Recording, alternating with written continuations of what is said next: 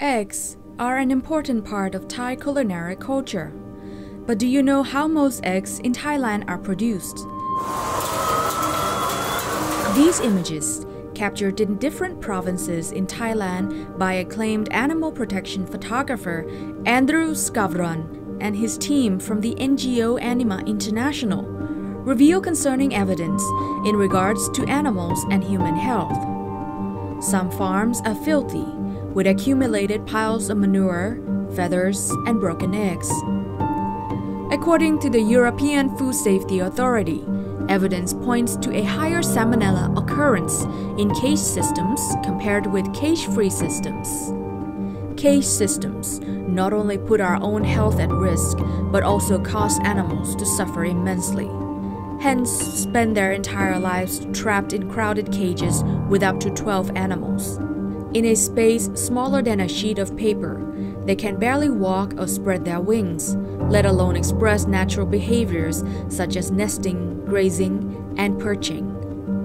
This is why egg production using battery cages is considered one of the cruelest systems in the world for farmed animals. Some hens lose their feathers due to their constant contact with the cage's wires.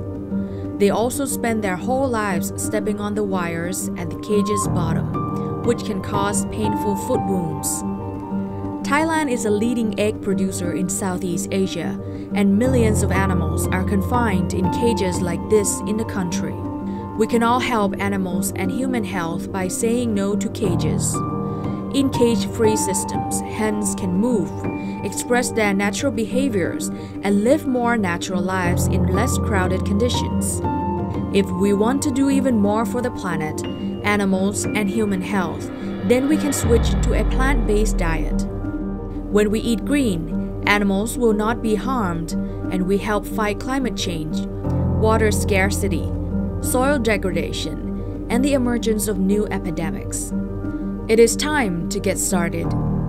Our planet and the health of future generations can no longer wait. To get involved, visit synergiaanimalinternational.org/eggs.